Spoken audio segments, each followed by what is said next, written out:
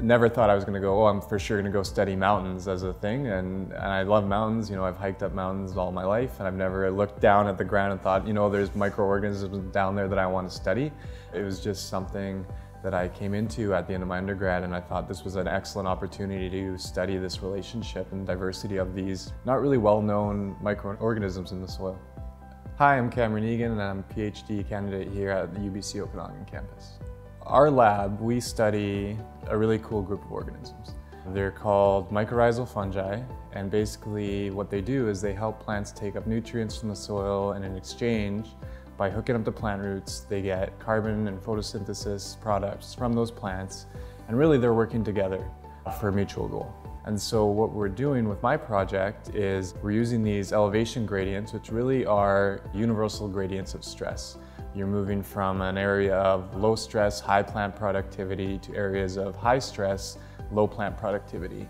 And what I'm really interested in is how the diversity of these organisms changes as we move up and down these gradients of stress. They're both having to work against these stressful environments at high elevations, and I'm really interested in, do they really start working more cohesively and start working better together as partners as we move from low stress to high stress environments.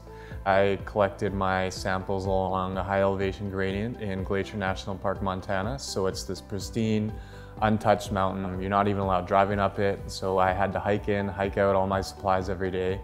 And then what we do is we take these soil samples, take these plant root samples, freeze them, bring them back to the lab at UBC Okanagan, and then once we're there, we extract DNA and work with the DNA in the lab. We can't see these things with the naked eye. So we have to use a combination of field ecology with molecular ecology with microbiology.